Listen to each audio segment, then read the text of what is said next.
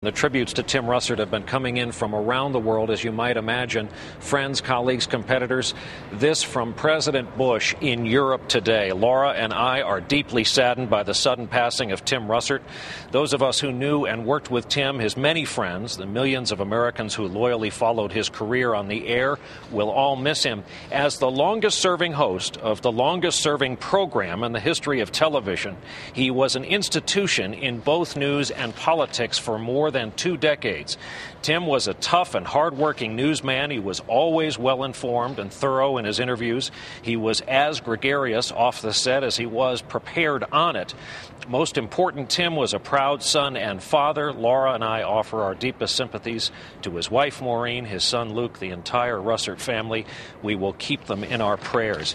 Again, that statement from President Bush traveling in Europe tonight, and these statements came in today from the presumptive presidential nominees of both parties. Well, we're very saddened, as so many Americans are, and our thoughts and prayers go out to his family and his friends. Tim Russert was the top of his profession. He was always tough. He was always fair. He was the standard bearer for serious journalism. And he also happened to be a great guy who loved his family, who I think expressed the core values of this country as well as anybody has.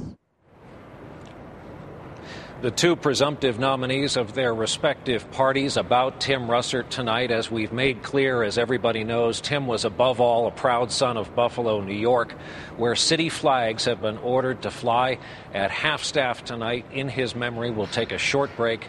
We will be right back.